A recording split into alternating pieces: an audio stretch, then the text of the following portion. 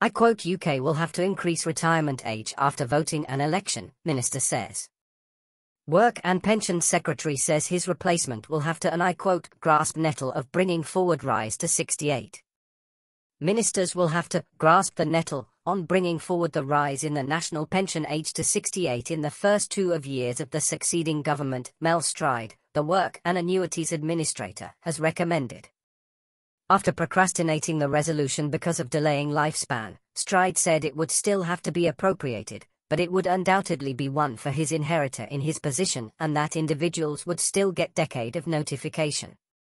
He also aforementioned there were, and I quote, no plans currently to alter the three-layered latch on increasing pensions in the ensuing Conservative policy, but stopped short of certifying it would be preserved.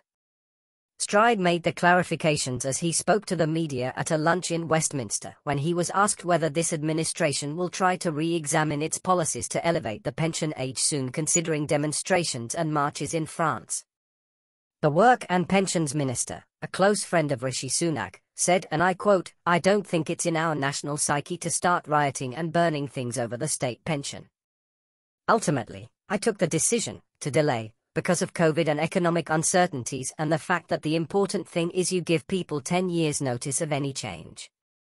The range of dates for the moving up of the state pension age from 67 to 68 is well into the 2030s, you're debating 2030s, 40s or thereabouts. There's no reason why we need to take the decision now. You can wait until the first couple of years of the next parliament, take that decision and still give people 10 years notice. Though he was also said, and I quote, there is a real tension because if you look at the OBR's fiscal sustainability reports projecting 50 years, the demographic changes and the costs of pensions is really weighing in the wrong direction. So, there is a point in time at which the nettle will have to be grasped, but it doesn't need to be grasped until somebody other than me is in the job. Stride said, submitting he does not perceive himself being Work and Pensions chief after the next election. A 2017 administration appraisal proposed delivering the concluding series onward to the late 2030s, compelling masses of persons born in the early 1970s who are projected to pension at 67 to delay for an additional year. Hit on pensioners because it's not just the state pension, it's their own money they put by. Yeah. But actually, you know, the lifetime allowance on pensions is about £1 million. If you've got a pension pot of £1 million, you know, you're going to be fine. Although, let's reflect, you may be only getting 40 grand back per year on that. But for the vast majority of people, a £40,000, you know, guaranteed income for life is, you know, completely otherworldly.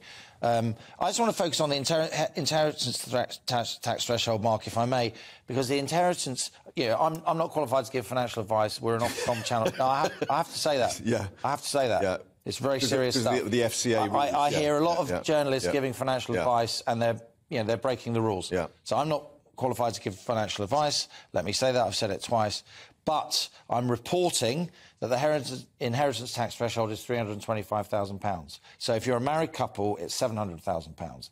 So if you're bequeathing a house to your kids or an estate which is worth more than £700,000, you're going to pay 40% on the bit that's above the threshold. Now, the thing is, Mark, this inheritance tax threshold, Sunak has already frozen it till 2026. He's now, we think, going to freeze it till 2028. But the absolutely astonishing point, and I didn't realise this until I just looked it up, is that inheritance tax threshold has been at £325,000 since 2009. Right? It's been there for 13 years, and it's going to end up being there for almost 20 years. But you've also got within that your main residence as part of that. But given what's happened in that time period to prices, house prices, you're up through the roof, literally. Right. I mean, if you are a single person and you're bequeathing a home to your kids, right? £325,000